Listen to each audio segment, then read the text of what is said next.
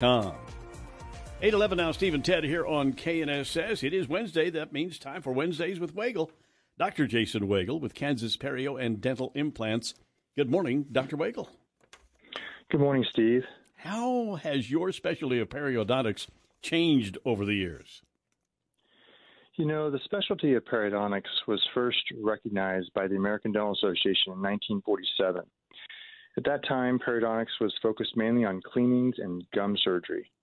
And back in those days, gum surgery was often uncomfortable. Well, I assume times have changed for the better, right? Yes, it's like night and day. Yeah. With modern techniques, we can keep patients comfortable during these procedures. What about other changes? I would say the scope of the specialty has greatly expanded.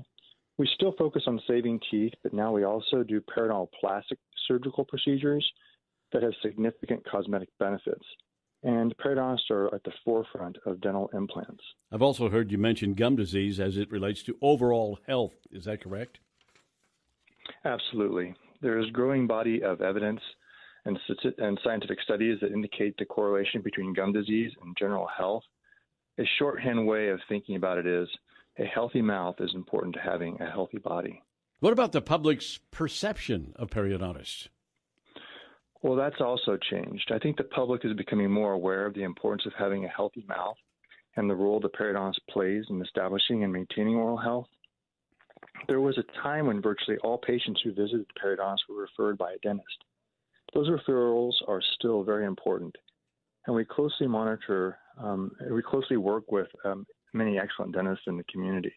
But now patients also routinely find us through our website at kansasperio.com, or they're recommended by their medical physician or family and friends. So a referral from a dentist is not required? No, it's not necessary. And if someone needs a dentist, we are happy to help make a recommendation. So what does the future hold for periodontics? Well, the science continues to advance in periodontics, and the future is very bright. We have increasingly sophisticated imaging techniques and the ability to augment soft tissue and bone. We predictably place dental implants that look and function like natural teeth. And more ways than ever, we're able to help people achieve optimal health. All right. Thank you, Dr. Wagle. And you get outside and enjoy the weather today.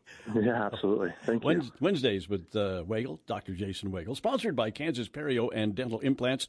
You know, when it's time to get serious about your smile, go to kansasperio.com. And their phone number, 685-2731. Steve and Ted in the morning here on KNSS.